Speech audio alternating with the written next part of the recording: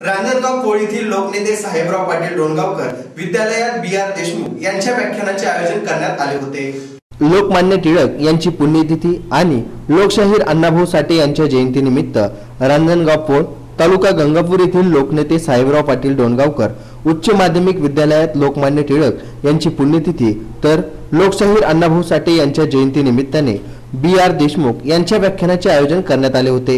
यावेळी त्यांनी विद्यार्थ्यांना लोकमान्य टिळक आणि लोकशाहीर अण्णाभाऊ साठे यांच्या कार्याबद्दल सखोल मार्गदर्शन केले। या कार्यक्रमाचे अध्यक्ष मुख्याध्यापक टी.बी. दौंड हे होते।